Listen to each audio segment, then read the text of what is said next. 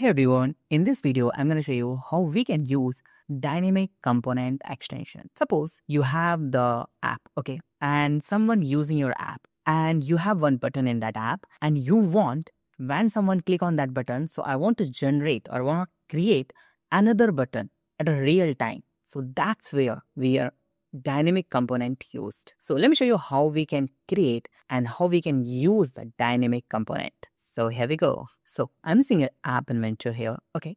So click on the new project and my project name is dynamic component. Okay. Now here, what I'm going to do here, I'm going to do simple thing that once the people click on that button, so I need to generate one more button in my app. Okay. So how we can do this? So in the left side, you'll see the layout. So I'm going to just use here the vertical one like this. And I'm going to make that height and width is fill parent like this. Now, once the people click on that button, so I'm going to just change that name to click me.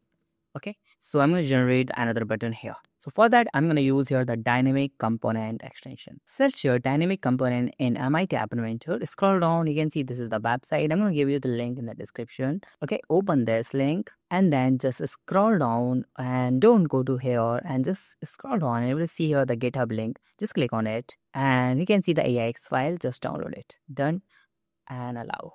Then go to the App Inventor here. In the left side, you will see here the extension. Click on it, import extension and choose file.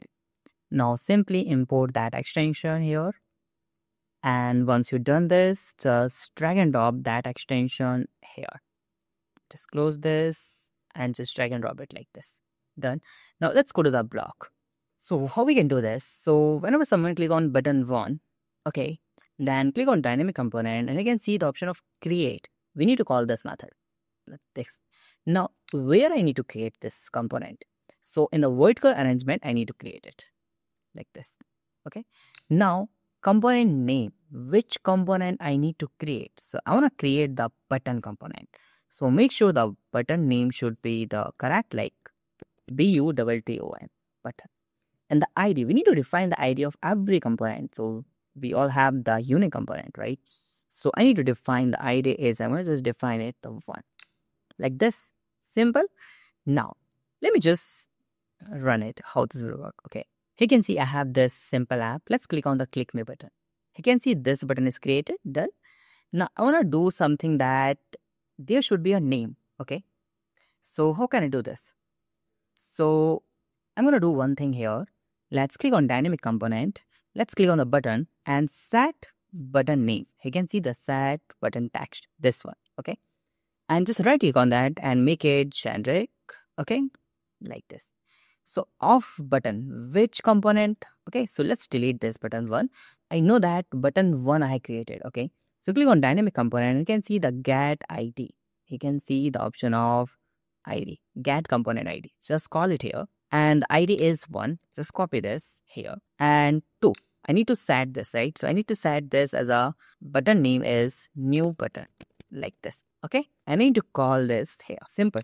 Let me just show you how this will work. Okay. Let me just refresh it. And here, let's click on the click me. You can see a new button. Fantastic. Now I want to create the multiple buttons. So how can I do this? So for that, I need to assign the ID, okay, every time. So what I will do here, go to the design and I'm going to use here the one simple text box, suppose here. And here I'm going to define the ID. Go to the block and instead of 1, what I'm going to do here, I'm going to just get text box 1 dot text value here like this. Okay.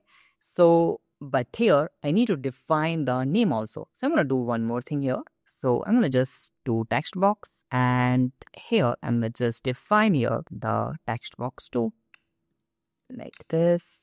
Got it.